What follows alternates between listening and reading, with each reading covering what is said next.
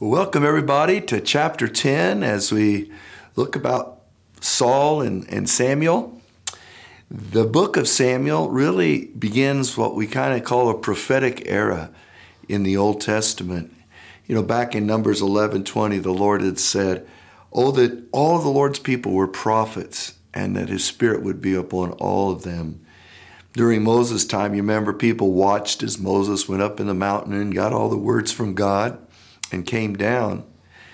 But as we move into Samuel, we see the Lord's desire to become much more up close, personal with his people.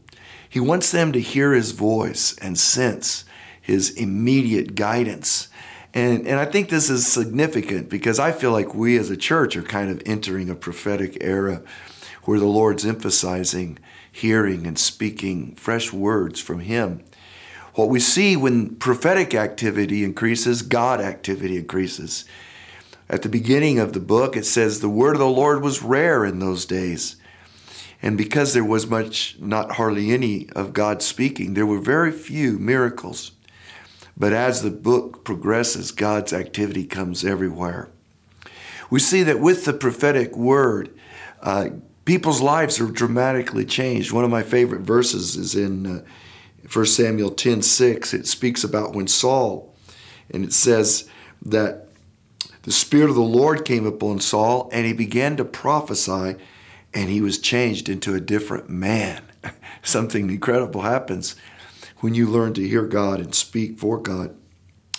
The book opens with a woman named Hannah who is in a desperate strait. She's barren. She feels ashamed. Her rival wife of her husband is mocking her. And yet it doesn't seem like God is hearing her. And she then, in desperate intercession, is crying out to God, and God switches her heart. Have you ever been in that place where God says, I want to answer your prayer, but you're not yet in line with my heart? And he repositioned her heart, and suddenly she had a word. Oh, God wants me to have a child for his glory. So she promises to dedicate this baby to the Lord. And God answers her prayer. And Samuel is born. By the way, the name Samuel means I heard from God. and then, of course, she ends up having 5 more children. You know, once God starts aligning your life with him, he just starts to bless. And Samuel learns in those first chapters, even as a little boy, how to hear the Father speak. And he grows in that. I talked about this on Sunday because it's so important. Those famous words, "Speak, Lord, for your servant is listening." And God raises him up, and not one of his words fall to the ground. And he impacts that nation tremendously because of his prophetic gifting. And he releases it to many others. Well, Samuel was a great leader, but in 1 Samuel 8:4, when Samuel was getting older, it says, the elders came to Samuel in Ramah and said to him, "Look, you are old, and your sons do not walk in your ways." Sadly, Samuel, just like his mentor Eli, had not invested as much in being a prophet to his own family. And so his sons didn't follow in his footsteps. And it's just a warning to all of us. Whatever God's gifted us as, our family is our first ministry. So they go on and they say to Samuel, "Now make us a king to judge us like all of the other nations." This displeases Samuel and the Lord. The first reason is, you know, whenever we start to get our cues from the world, we're in trouble. Notice how the people say, we want to be like all the other nations. God didn't want them to be like all the other nations. He wanted them to be a special, peculiar people who were led by his voice. And yet their eyes began to become on what made other nations successful and cool. And I can't help but thinking of that stage in all of our life. Maybe as a teenager we go through it, and the peer pressure to want to sound like everybody else.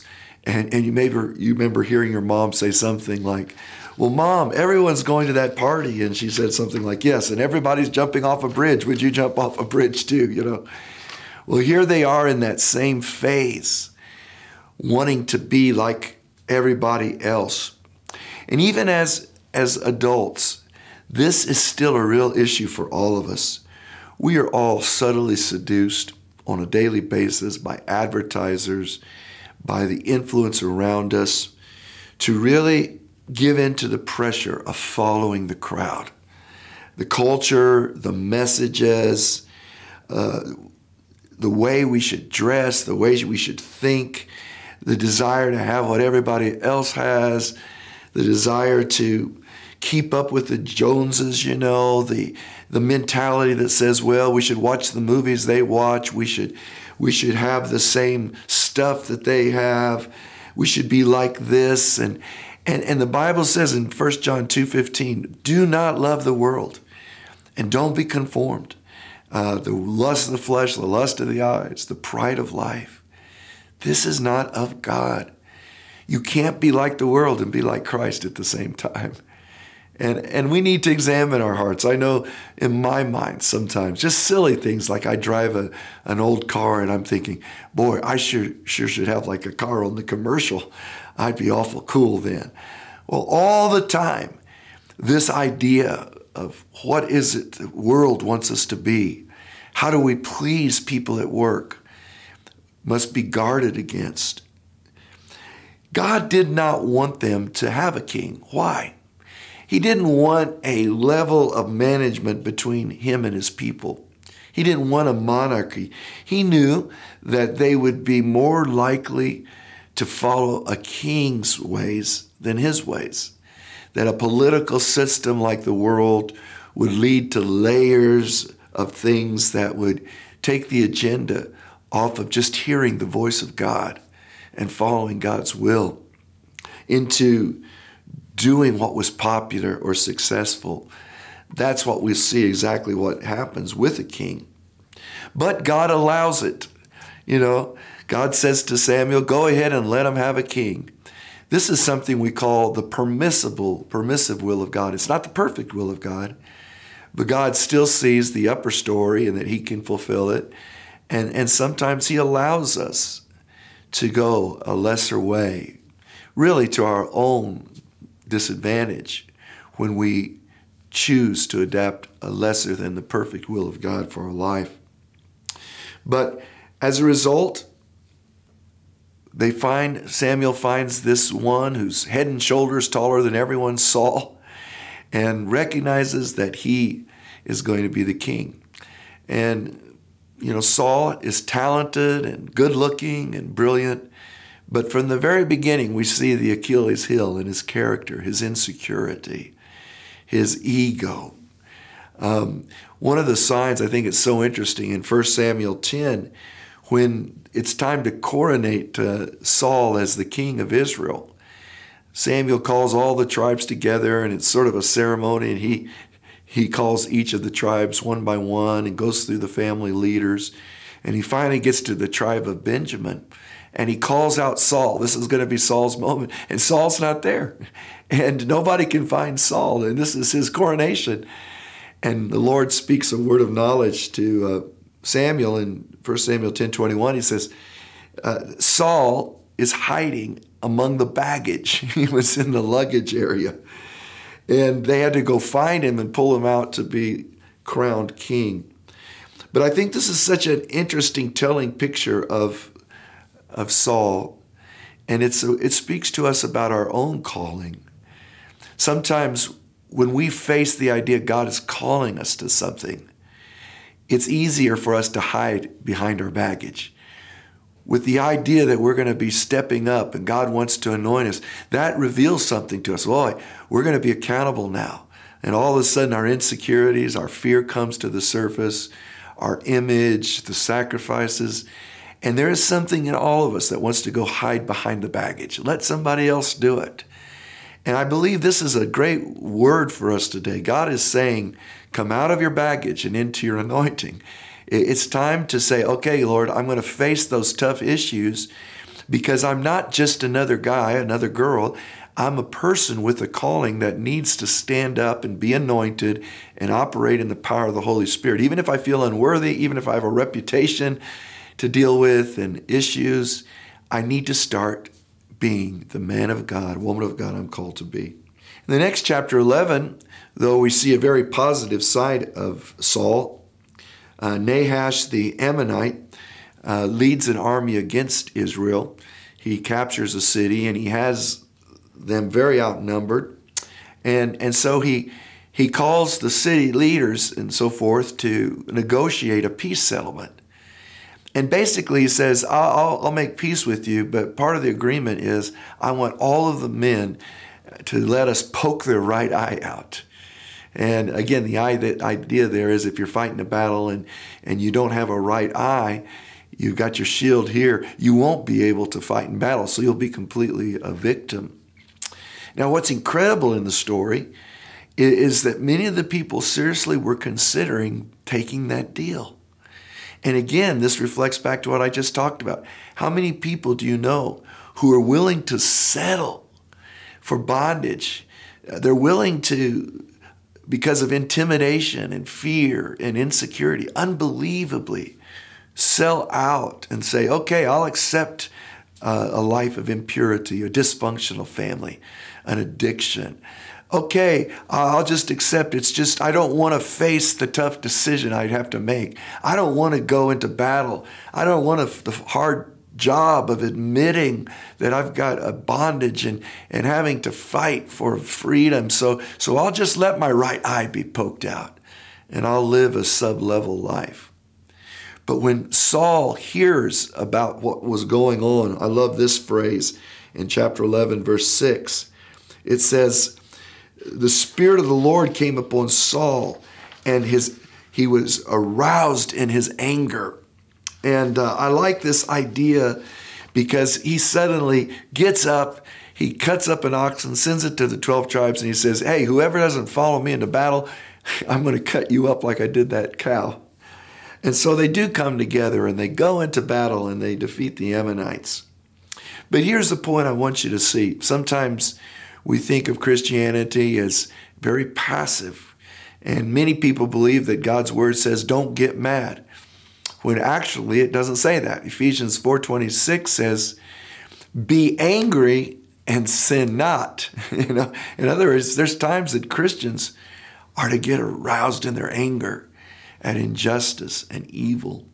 Jesus, when he saw that the house of prayer, the temple, was being taken over by merchandisers, he said, this cannot be. And he took a whip and he chased those guys out.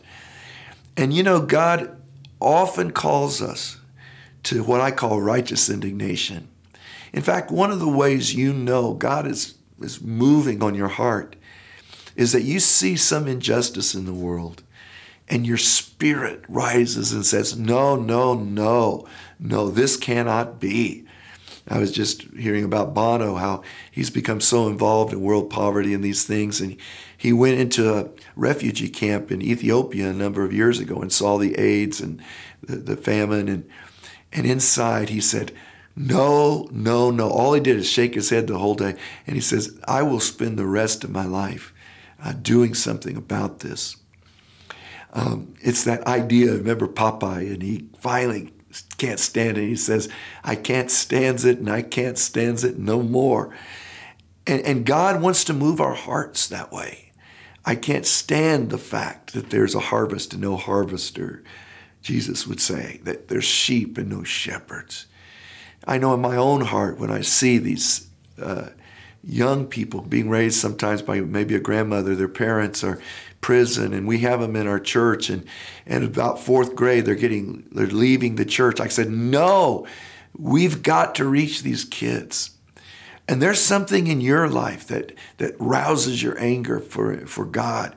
You need to listen to that. God hasn't made us to be passive. He's made us to be world changers. The Bible says the violent take the kingdom by force. And God's moving you in some area in that same way. Well, sadly, after this, things go really south with Saul. On 2 occasions, he completely distorts God's will. He refuses to wait for Samuel on one occasion to make the sacrifice, and he presumes on the priestly office and offers a sacrifice to appease the people. And then in chapter 15, the Lord, through Samuel, commands him to execute judgment on the Amalekites for what they had done to Israel. He was to wipe out the entire people and their sheep, and God said, don't leave anything breathing. Well, Saul decides to do his own thing. He keeps the sheep, the best sheep and the cows, and keeps the king alive. And so Saul shows up. And in 1 Samuel 15:15, it says, Samuel shows up. Then Samuel went to Saul, and Saul said to him, Blessed are you of the Lord. I have performed the commandment of the Lord. But Samuel said, What then is the bleating of the sheep? This is just kind of ridiculous. Bless thou of the Lord, Samuel. I've done exactly what you said. And Samuel says, but what do I hear? Bleat, bleat, bleat, bleat, bleat. And what is the lowing of these cattle? And immediately Saul begins to rationalize. He says, oh, we just saved the best of the sheep and the cows to sacrifice unto the Lord. We did this unto the Lord. And this is where Samuel becomes very upset. In verses 22 through 23, he says, Has the Lord as great delight in burnt offerings and sacrifice as in obeying the voice of the Lord? Behold, to obey is better than sacrifice, and to heed than the fat of rams. For rebellion is as the sin of witchcraft, and stubbornness is as iniquity and idolatry. Because you have rejected the word of the Lord, he has also rejected you from being king. Something here happens that God's big story can no longer be fulfilled through Saul. God is going to have to remove him now and find a man after God's heart. What is that thing? Well, Saul begins to rationalize disobedience.